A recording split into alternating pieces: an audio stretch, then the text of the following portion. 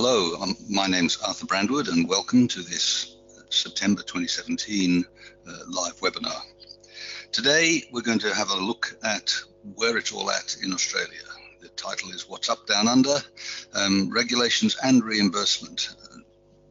Australia has been subject to all of the inquiries and reforms that are going on all around the world, and we're going to take a closer look at where it's actually at in the reform processes with TGA and with medical device funding. Before I begin, just a little bit of housekeeping. You should be able to see a small control panel with a little orange arrow if it's minimized. You can open up that control panel and at any time place a question into the box marked questions for staff, and we'll see those questions as we go through, and at the end of the webinar I will do a question and answer session. Let's begin. Firstly, I just want to take a quick refresher of current TGA processes. Australia has a risk-managed regulatory review process where, just as it is in Europe, just as in other markets, the regulations are applied according to device risk. We have a classification scheme just like Europe, basically copied exactly from the European classification scheme, with a couple of small changes where we've added in active implantable medical devices as being equivalent to class 3, and we've got separate classifications for IVDs, very similar to what's now being done in Europe. Australia implemented that 4-tier IVD classification system some time ago. But it's a risk-based regulatory process. And here's how you get to register devices in Australia. For Class 1, it's a simple notification by electronic filing, an e-business system, the little E logo there. And Class 1 devices notified to TGA are able to be supplied the following day. The approval comes in overnight. For higher risk devices, for Class 1 measuring and sterile, and 2A and 2B, most devices are actually brought in based on a CE mark. TGA recognizes the CE mark as an alternative to it doing its own conformity assessment. And if you have a CE certificate, then for a large number of devices, you can simply present that CE certificate to TGA and then register devices within the scope of that certificate, and that process works very quickly. For a small subset of those, the TGA may do what's called an application audit. It's not required, it's non-mandatory as it's called for these low to medium risk devices, but TGA may during the application process call for data. And the application audit is a desktop review of your CE certification and declaration of conformity, but also looks at the risk assessment, the clinical evidence report, and the labeling and instructions for use. And TGA can then call on any other data they wish to see if they decide to drill down further, but normally it looks at those high-level documents. If we look at some higher risk devices, the Class 3 AIMDs, and certain specified Class 2B devices, which are listed here, the barrier contraceptives, apart from condoms, disinfectant devices, intraocular lenses, and non-saline breast prostheses, those groups of devices, the application audit is mandatory. TGA will call in the high-level data on those, and they charge a fee for that process. For the highest risk devices, Class 3 and AIMDs going through application audit, Class 3 devices and active implantables actually have to be entered on the register uniquely, whereas many other devices can be grouped within kind, so you can register a bunch of different devices of the same type under one registration if they're low to medium risk. For the very highest risk devices, it is required that you go through TGA, and those devices are Class 3 devices which contain an integral medicine or a material of animal origin. And for those, TGA does not approve based on the CE certificate, but does its own conformity assessment using processes which are essentially identical to those used in Europe. The conformity assessment processes are also borrowed from the Europeans. So there's a summary of the current TGA regulatory process. The upshot of that is that for devices other than Class 1, in other words, devices that are subject to some kind of regulatory review, the vast majority are approved in Australia based on a CE certificate, and TGA only does a direct assessment on a relatively small proportion of high-risk devices. It is possible actually to approach TGA for a conformity assessment of any class of device above class 1. That's not very commonly done. It's mainly Australian manufacturers who don't market in Europe and don't have a CE mark and don't intend to get a CE mark may go direct to TGA for any class of device. And just a quick refresher on reimbursement.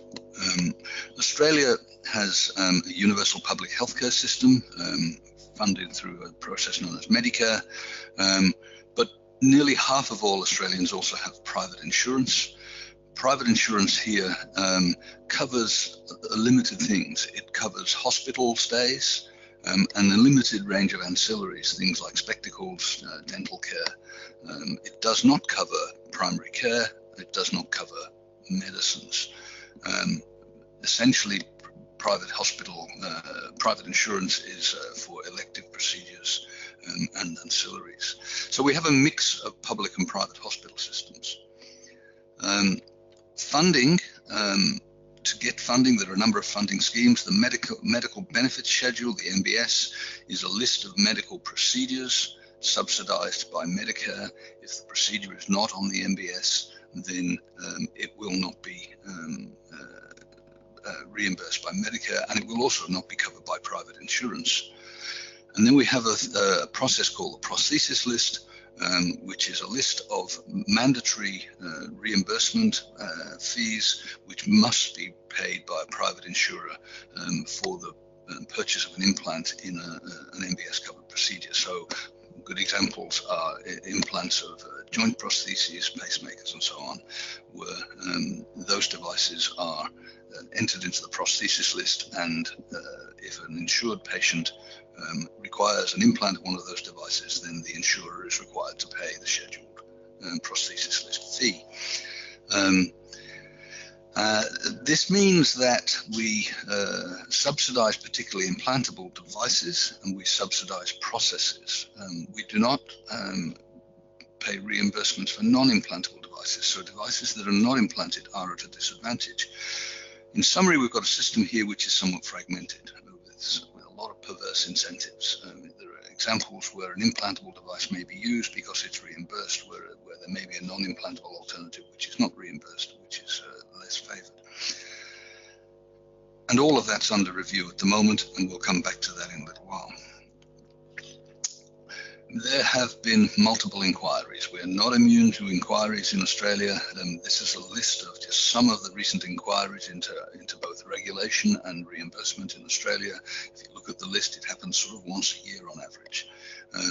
There are currently a couple of inquiries still underway on private health insurance and medical benefits, and the TGA is in the process of implementing its most recent inquiry, which was the Review of Medicines and Medical Devices Regulation, otherwise known as the Sansom review, which reported in 2015. And the bulk of this webinar will look at what's happening in terms of the implementation of that review and what might be happening in terms of the implementation of the current reimbursement reviews.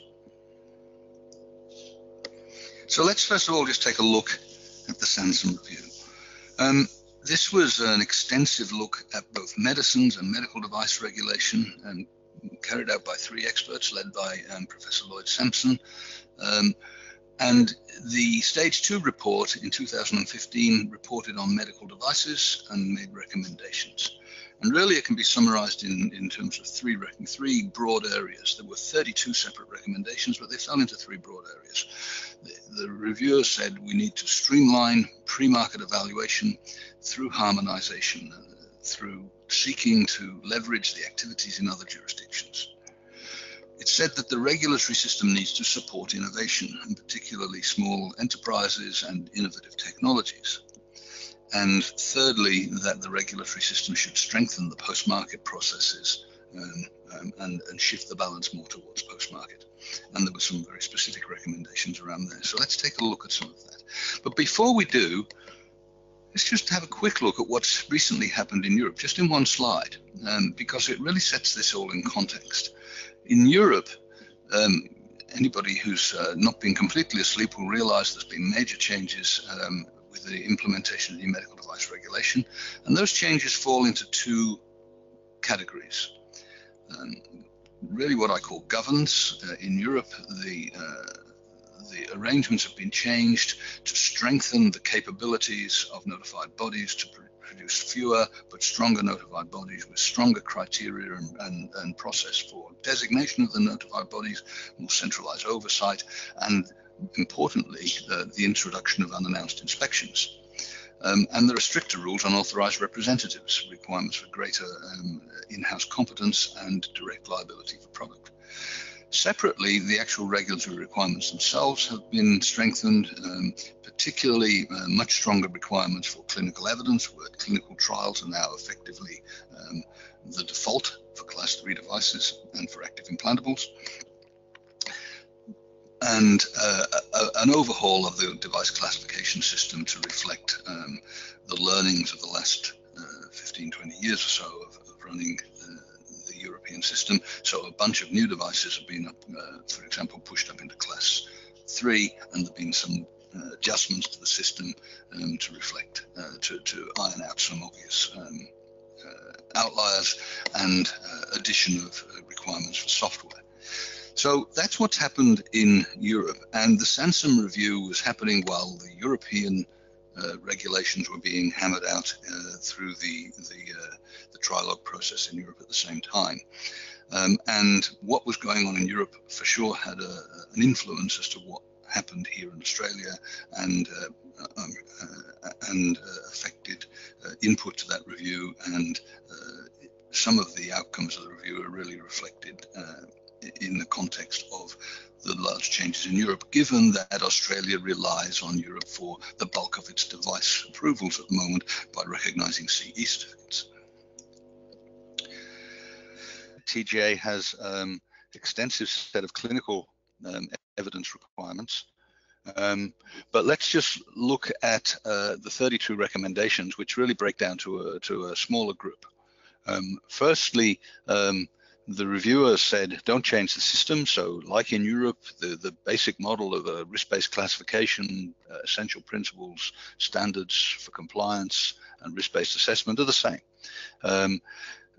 The reviewers called for a clear rationale for any unique requirements in Australia. Really, that was saying, let's get rid of all these little differences that still exist. We have some small differences in classification, which are frankly administratively troublesome both for the regulator and the industry, and that they shouldn't exist. We need to streamline the low-risk devices, reduce the activity on Class 1, and really that's already in place because TGA has a simple notification scheme, and introduce an expedited pathway to support new technologies. And TGA is looking to do the same as is already done in other markets such as China and the US, where there are expedited pathways. The really big one is around expanding access to different review pathways through third parties and through leveraging other international approvals, not just the CE. So that's going to be the big change, and TGA is looking at ways of doing that. And finally, stronger post-market through use of registries and international sharing of data. So let's just take a look at the multiple paths for review. Firstly, you can still be assessed by TGA, and it's possible for any manufacturer to go direct to TGA for any device. But what is also being contemplated is that assessment may be done by third parties which are designated specifically in Australia. How that's going to be done yet remains to be seen, but it's a bit like a notified body in Europe, or the registrar systems that exist in Canada and in Japan.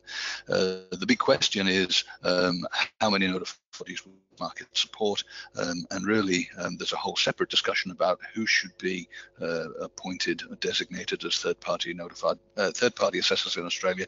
Really, you want to use the same bodies that are acting in international markets.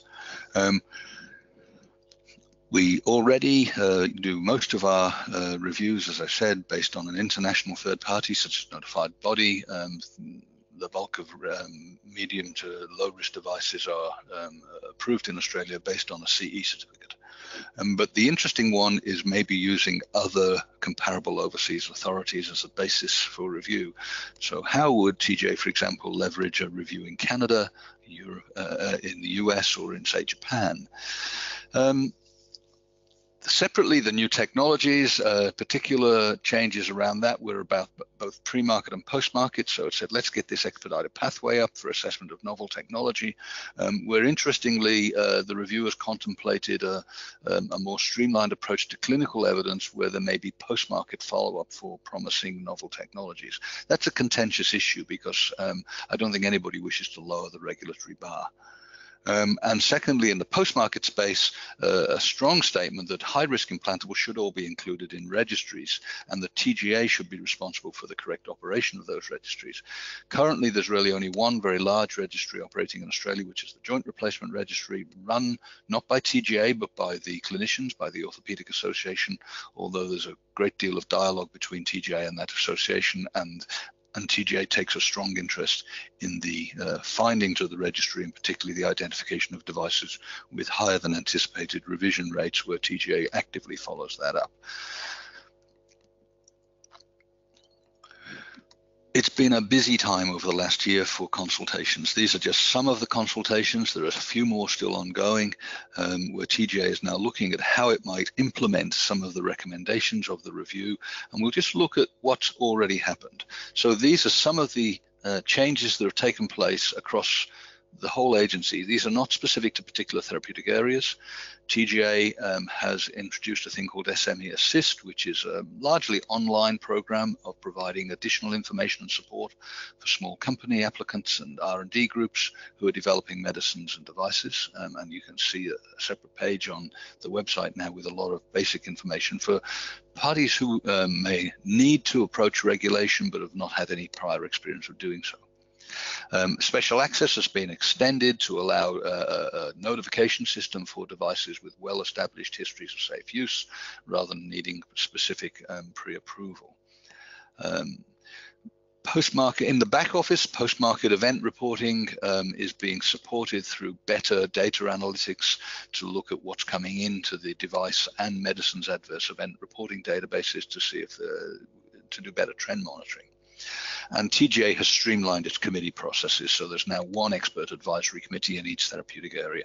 So these are sort of bread and butter reforms. There are a number of other administrative reforms going through, such as a recent change to write special conditions of registration, which used to be entered onto each individual certificate, to update the language on those and write it straight into regulation. So now all entries have the same standard conditions of inclusion on the register, and those conditions specify things like post-market reporting requirements, times for responses to requests for information, and so on, and really provide a stable and common platform for all entries in the register for TGA to then build on a more effective post-market monitoring and enforcement program. These are some of the planned reforms yet to come through. TGA is bringing back in-house the control of advertising. It was currently managed on behalf of TGA by an external group. It's now going to be brought back in-house, simplified, removal of pre-approval processes, and supported by much stronger enforcement powers. TGA is updating its enforcement powers across the board, but with particular aspects dealing with advertising. There'll be a much more graduated scheme of enforcement powers, starting with civil penalties and infringement notices all the way up to criminal actions and tough penalties for aggravated criminal conduct. And finally, special access is going to be moved online with web-based filing for all special access requests. That's across the board. Let's just have a quick look at what's going on in medicines. The TGA's already implemented a number of reforms around notification systems for minor variations for both over-the-counter and prescription registered medicines, updating the catalogue of permissible ingredients, looking at improving its review and appeal rights in the area of complementary medicines and new ingredients, and looking at, and has implemented already, a priority review pathway for what it calls vital and life-saving prescription medicines. planned, there's going back to leveraging international reviews for prescription medicines, looking at enhancing the pharmacovigilance programs, and a provisional approval pathway for promising new medicines which still having a complete clinical dossier but have a potentially substantial clinical benefit. So looking at, again, moving towards a phased approval with post-market follow-up. In the medical device spaces, what's been implemented? Well, not a lot yet. The agency is still planning some of the medical device reviews, but here's what's already been talked about and has been consulted. A similar expedited approval pathway for novel devices, as has already been implemented for medicines. How to designate third-party conformity assessors, and again, the question is, how many and will they come? Leveraging overseas approvals from comparable regulators is actively under consideration. I'd like to just come back to that in a moment.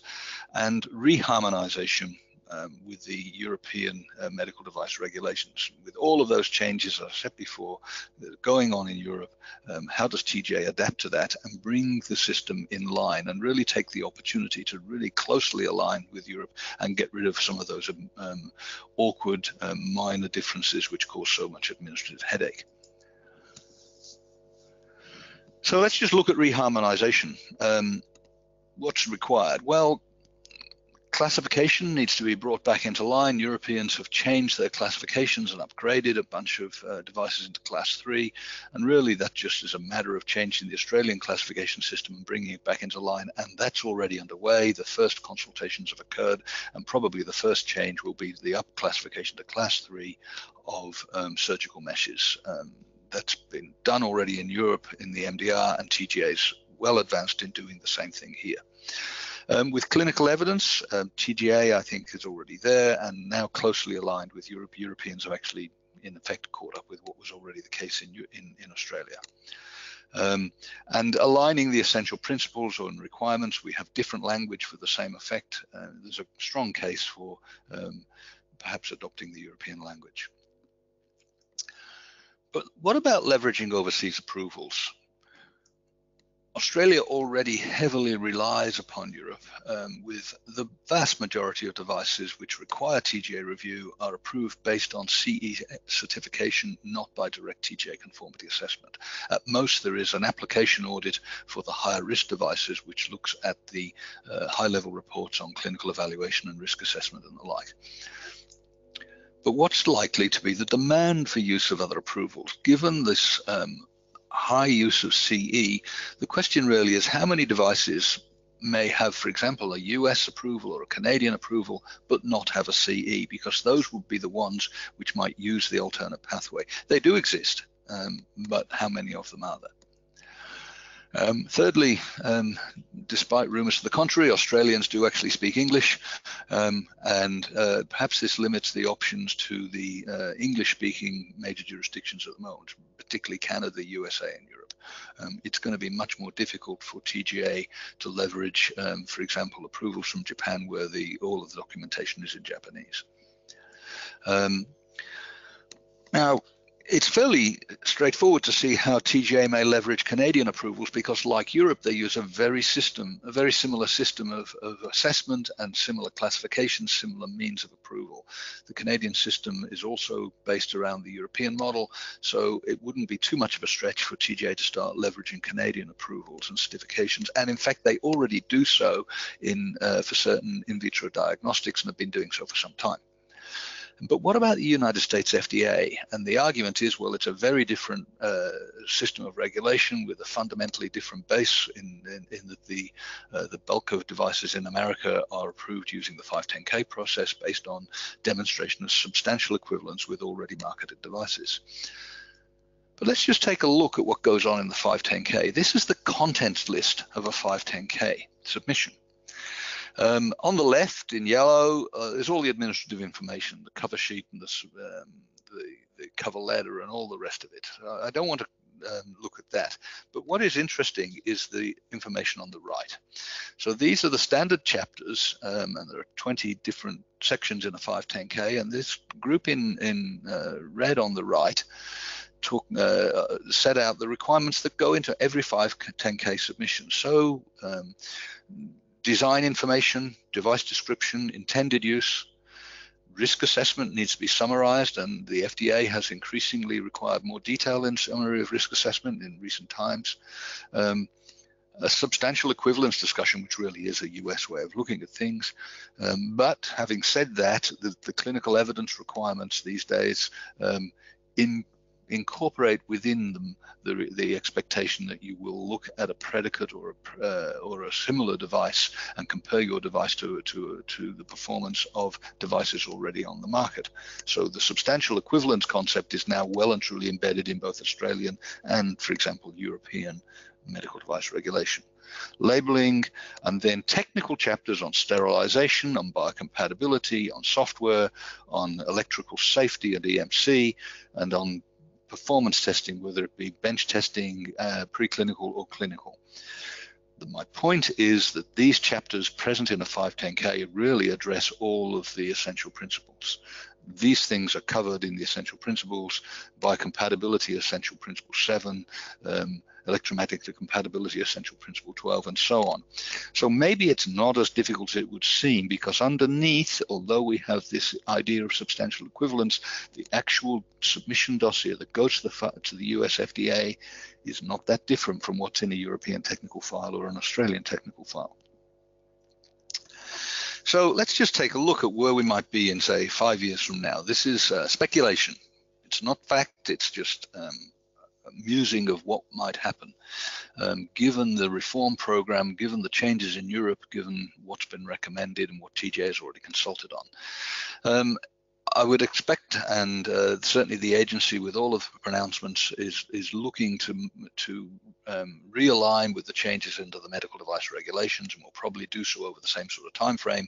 So the classifications come back into line, assessment procedures still remain the same, and we don't have any significant technical differences between regulation in Europe and the regulation in Australia. There will be much wider assessment options. Still, I would imagine the bulk of devices will leverage CE, but there will be other options through third parties in Australia, through other international approvals being used as the basis for an Australian decision, and leveraging the MDSAP program, where TGA may use the MDSAP program to provide additional support for bridge reviews here. This means that TGA is probably going to back out of most direct device reviews and really focus its attention on the areas where it still requires mandatory TGA conformity assessment at the moment, that is those class 3 devices with a medicine or a biologic. And the mutual recognition agreement is probably going to die on the vine. It's not really used very much at the moment, and given the strengthening of notified body requirements in Europe, it doesn't seem to be worthwhile for TGA to seek to be redesignated as a notified body under the new arrangements. Certainly, there's going to be stronger post-market regulation. We're seeing the administrative basis of that being put in place. We're seeing TGA stepping up its post-market audit requirements, activities already. It's not just going to be about adverse event reporting. I suspect the agency is going to be much more active, and we are going to see a gradual increase in cooperation with registries. And then in 2022, at the end of the IVD transition in Europe, I would expect that TGA will start to accept CE certificates to support IVD approvals, which is problematic at the moment because most IVDs are not subject to pre-market review in Europe, whereas most are in Australia. But let's just now turn our attention briefly to reimbursement, and I can say simply that currently it's all under negotiation and investigation. Those reviews are still on foot. There have been some hints of some of the changes that might take place, but nothing is settled yet. Let's just take a look at what's really going on through a couple of examples. This is the prosthesis industry working group, which got together, the government industry working group, and produced an outcome statement on the reviews that are going on the private health insurance framework. Pointed out there is a lack of transparency in the current system.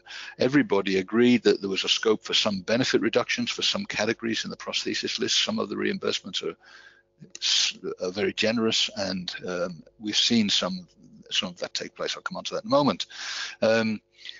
But at the same time, there was a recognition that the costs of clinical support, shipping, and provision of instruments is significant, and that needs to be factored into the reimbursement payments.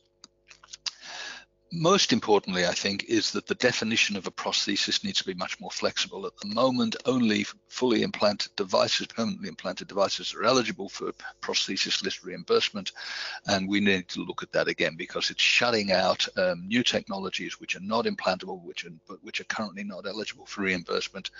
And finally, the prosthesis list should really not be taking into account safety in its reimbursement decisions, because after all, that is the prerogative of TGA, and simply you need a TGA approval before you can get a reimbursement listing, so there shouldn't be any need for an additional safety review, which has been happening in the past. There have been some price reductions already negotiated with industry. This happened earlier this year, where these devices saw these reductions between 7.5% and 10% in the scheduled reimbursement amounts for intraocular lenses, both posterior and anterior, cardiac devices, hip prostheses, and knee prostheses were all reduced in the reimbursement payments. There's further reform planned. There's a current review of the prosthesis list criteria underway. This seems to be good news for suppliers of innovative technology. There is really active consideration of extending the definition of what might be eligible for such reimbursement, and maybe moving away from the permanent implant absolute requirement, and may allow some innovative, less invasive technology to be reimbursed. So that's where I'm going to stop. That's a bit of a skate through the reform process. As you can see, there's a lot going on and not much of it is settled yet. What I'm now going to do is see if we can move to some questions and answers. Okay, so I have a set of questions here. Firstly, from Stuart. Stuart says, can you just go back about the mutual recognition agreement? What about the MRA? Yes, so the mutual recognition agreement is a treaty agreement between Australia and the European Union. It actually covers a whole range of industry sectors about cooperation on regulation. And the MRA, in its simplest form, allows the Therapeutic Goods Administration, TGA, to act effectively as a notified body to provide approvals, CE certification for Australian manufacturers to access the European market. And it also allows the participating notified bodies in the MRA scheme, not all notified bodies participate, allows the participating notified bodies to effectively stand in the shoes of the TGA and conduct assessments to Australian requirements and issue TGA conformity assessment certificates for access to the Australian market. Really, it was only ever useful on the inbound to Australia side. It was only ever useful for manufacturers of higher risk devices to have their notified body issue the TGA conformity assessment certificate, and therefore effectively avoid the application audit process and to go straight to market in Australia without an additional local review. However, in the most recent change of the MRA, TGA explicitly blocked that pathway by requiring confidence building measures before it would accept MRA certifications for those higher risk devices. So effectively, inbound to Australia, the mutual recognition agreement has been ineffective for some time. On the outbound side, as I mentioned earlier, I don't believe the TGA is likely to pursue redesignation, although in theory the treaty still stands. There are not that many local manufacturers that get their CE mark through TGA, and most of them seem to be moving, transitioning to notified bodies. So my expectation is the MRA is going to gradually wither away. I have a question from Cynthia. Thank you, Cynthia. Is there a possibility that e-labeling will be included in future medical device reforms?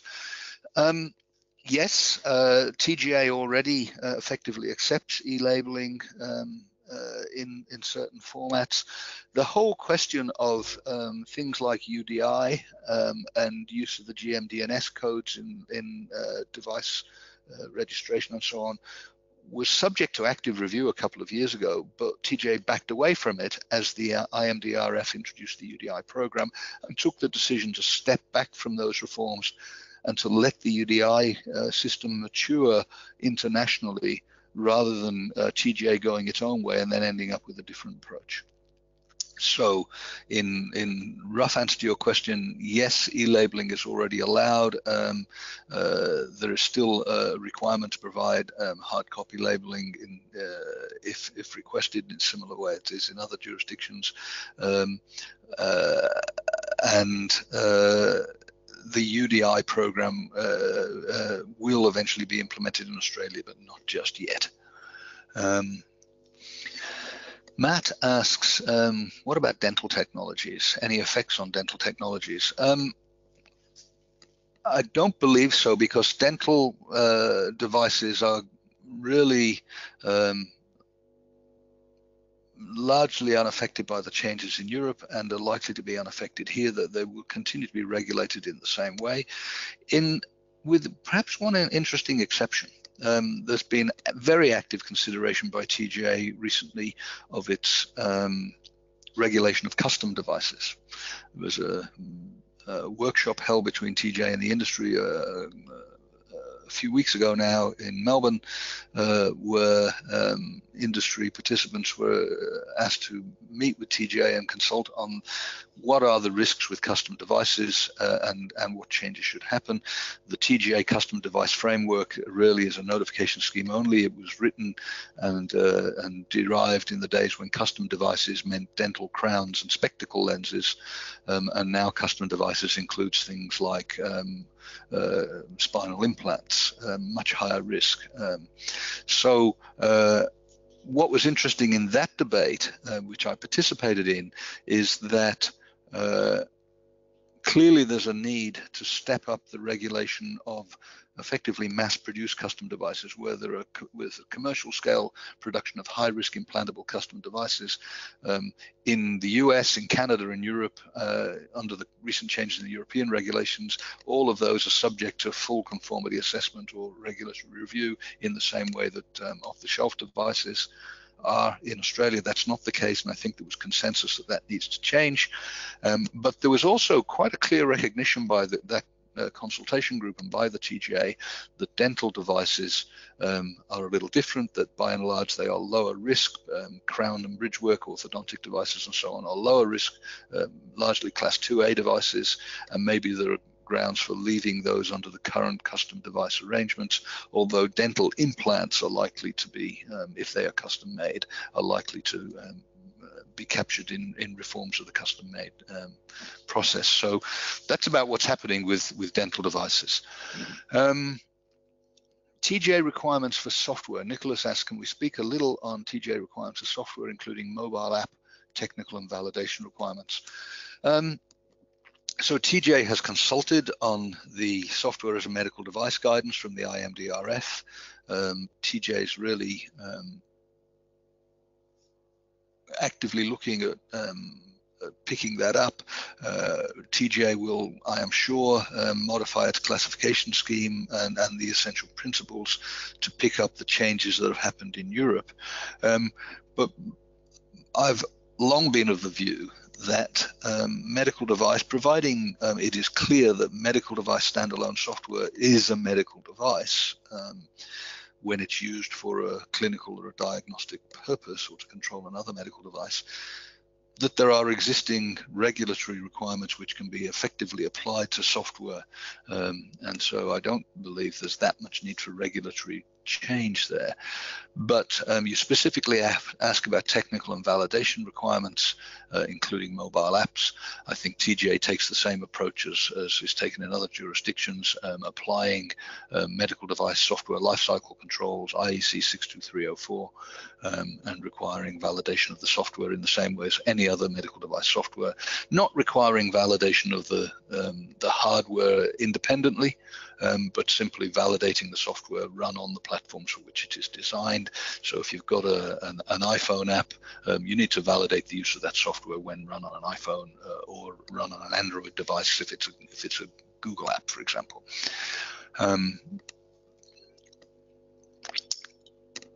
Just checking for more questions. I'll take one more. I have a question from Vivian, who says, what's the timeline for TGA change of classifications? Well, TGA has already actively consulted on the upclassification of surgical meshes. That's going to go forward probably first, and then I would expect the TGA will seek to change its classification rules to bring it more into line with the new MDR rules in Europe. My view is it's likely that whatever time these new rules are implemented, I would expect transitional arrangements which would most logically be put in place to align with the European transitions. In other words, it doesn't make sense for Australia to change its classification rules and to require those to be implemented before the Europeans have reached the end of their transition. So there needs to be some flexibility about transitioning to the new rules in line with the schedule in Europe. Okay, I think we'll stop at that point. I just want to now say thank you for your attendance. We've had a fairly large audience with this, and I do appreciate your forbearance on an unfortunate technical glitch in the middle of it all.